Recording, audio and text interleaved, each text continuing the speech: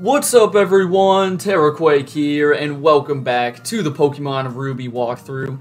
Last time we checked out Route 125, got some good EXP, and then headed into the Shoal Cave, grabbed a couple of items, and we're back here in Mossdeep City now, ready to take on the 7th gym here in the Hoenn League, the Psychic type gym. So get your Dark and Ghost types and Bug types ready to go because they will definitely come in handy. Now, when you come in here, it's going to look like a freaking evil team base because there's all of these little tiles everywhere, you know, with the arrows that will send you in a direction. However, there are these switches that you can hit, and as you can see, they will change the red arrows, and that is how you're going to have to get through here. Now, honestly, I like Pokemon Emerald's puzzle a lot better because, you know, they did change it in Pokemon Emerald, and I just find it a little easier. This one can get a little confusing. And unfortunately, Bulbapedia, which I was surprised about, but they did not give me like a step-by-step guide to getting through here. So there's a chance I could just be walking blindly. I don't really know. For now, we've got Little, our fighting type up front. Not the best idea, but I want him to level up. He's so close to 37 anyways. And yeah, just expect to find a lot of Psychics, you know, levitating their Pokeballs. And a lot of Psychic types, of course. But yeah, it looks like that pathway will lead us straight to another trainer. I think the first part of this gym is relatively straightforward. Like, if you see a switch, all you got to do is hit it. It's the last part that can get a little confusing, if I'm remembering correctly. But again, hopefully I can be fine with it. We shall find out, though. We shall find out. Also, one very unique thing about this gym, which, you know, for a while, until, what, Gen 8, right? It was the only, wow, I should have seen that coming. Okay, I'm sorry, Blaziken. As I was saying, for a while, it was the only gym that featured a double battle as the, gym leader fight. You will actually fight 2 people in this place. So yeah, get ready for that. And, you know, I don't really know why I had Blaziken up front. I probably should have seen that one coming. I just wanted to level him up, but I suppose we can let the rest of the team members handle it. I mean, I'm pretty sure I'm going to be using Lairon a lot for the gym fight, as well as Cacturne. Those are going to be like the main 2, just because we've got Lairon, who's going to eat up Psychic type moves, and Cacturne, who can deal a lot of damage with Feint Attack. Not to mention the 2 Pokemon, because yeah, there are only 2 Pokemon in the gym battle since it's a double battle. But both of the Pokemon are weak to rock, so water and steel can come in handy, grass as well. They both have levitate though, so don't think you can send in any ground types. Looks like you have a Xatu though, pretty cool. This might be the first time we're seeing one of these guys. I guess I'll go for Rock Tomb. I really wish we had a better Rock type move. I mean, I think we've had Rock Tomb since, you know, we beat Roxanne. And I just feel like at this stage in the game, as a Lairon, you know, going into Aggron, you should have a better Rock-type move. But no, unfortunately, we do not. And I'm sure I'm about to miss this Rock Tomb. How much you want to bet? Oh, no, we didn't. Okay, that's a good sign, I suppose. Or maybe it just means we're using up all of our luck now, and then the gym battle will be freaking brutal. But no, I'm feeling relatively confident, and looks like Wailmer's only 2 levels away from being caught up. So that is nice. Honestly, I think once he hits like 35, I'll probably take off the EXP share. Might as well. There's no really point in having it on after that. Let's go ahead and press this switch that should switch that elevated one. And I think we've kind of... Oh, no, we can walk up this, right? Oh, well, we have to come from the other way. Hang on, let's go up here first. Yeah, this will take us to this switch. So that one you're going to need to hit for sure. I think you have to press all of them. But yeah, as you can see, that one takes you straight to where the gym leaders are located. So make sure you do that.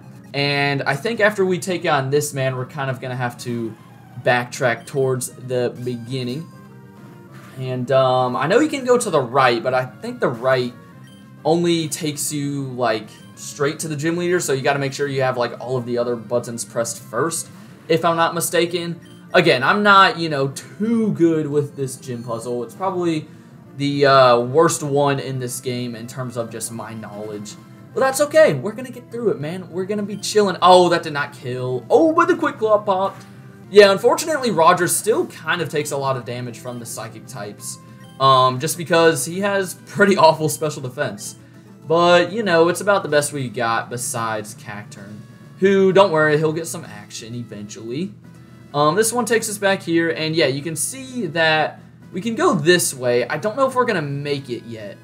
Okay, yeah, we need to press this switch. Now, after we do that switch, I think we'll make it, and you actually have to go back to the entrance and go to the left again. However, I do want to fight the other trainer that is up by the gym leaders.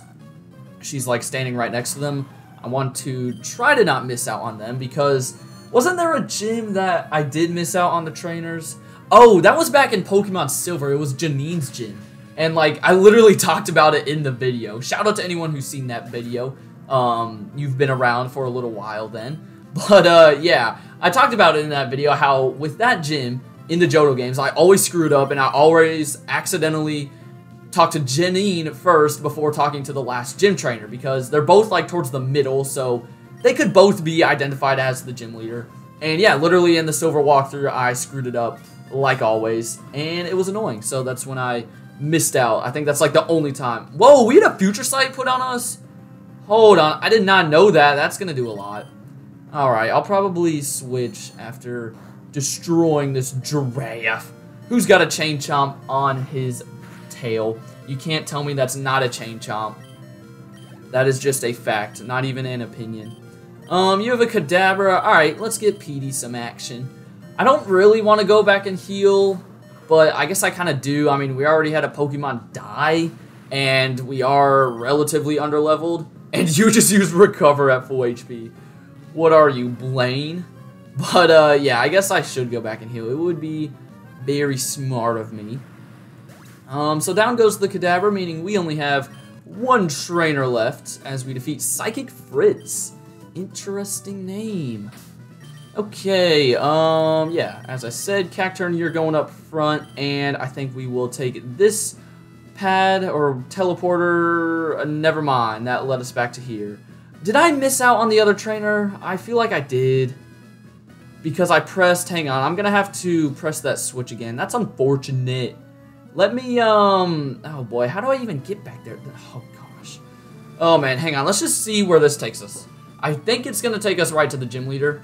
Let's find out. Yeah, it is. No, I wanna fight that person. Oh man, hang on. You know what, here's the, actually, no, I don't wanna do that though. Because that's gonna reset the entire puzzle. I was gonna say we can leave the gym and come back. But I don't wanna do that. Shoot, I don't know what to do to access that last trainer. We need to go back and hit that switch, but okay, here we go. We can get through there. I was about to say, I don't know how to get there. Alright, as I said, you know, this gym, it's a work in progress, but there we go. Now that we've hit that switch, even though that is technically the wrong way of doing it, we can now take this super long, windy one, and it will lead us all the way to her, I believe, and as I said, it is the final gym trainer in this place. So let's go. We are making a pretty good time so far.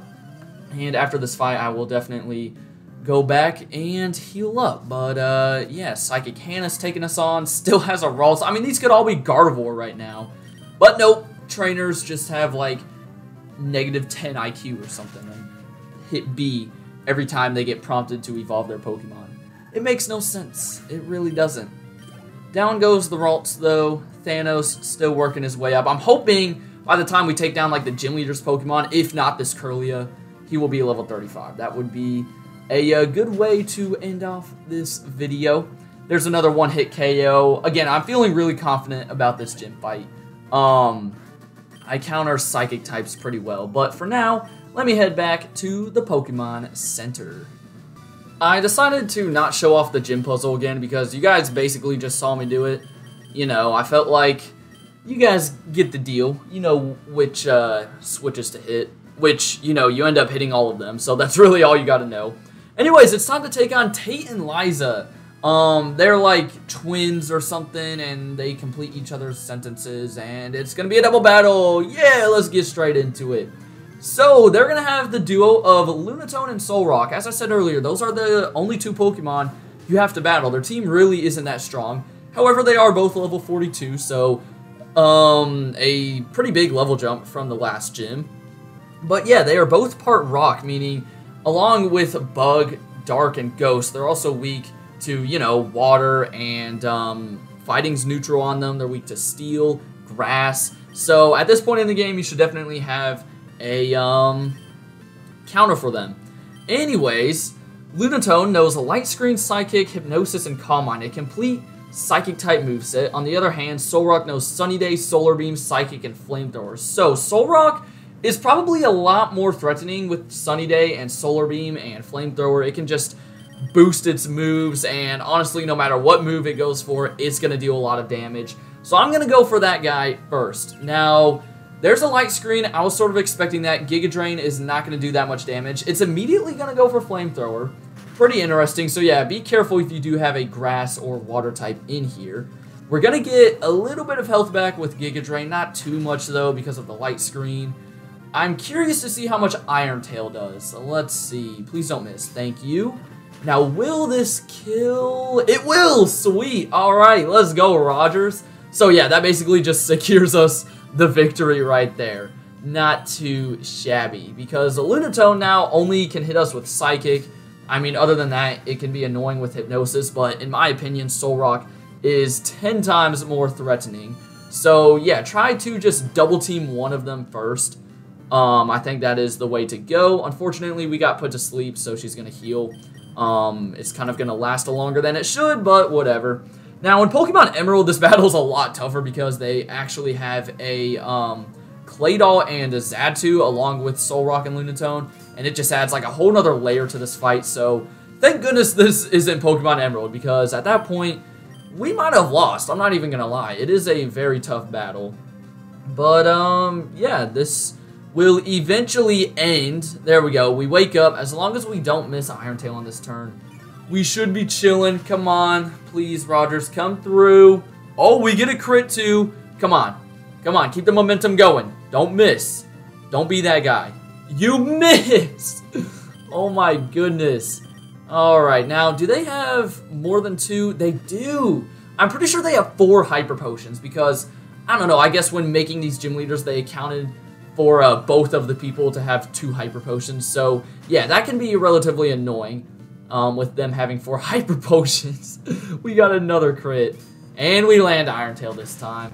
There we go. That's what we like to see. Okay, so as I predicted, that was a relatively easy battle. And Thanos gets to level 35. So, yeah, I will be taking the EXP share off of him.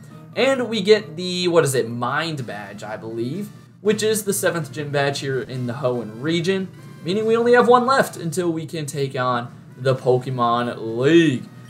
We can also use the HM for Dive outside of battle, and they give us TMO for Calm Mind, a TM that boosts your special attack and special defense.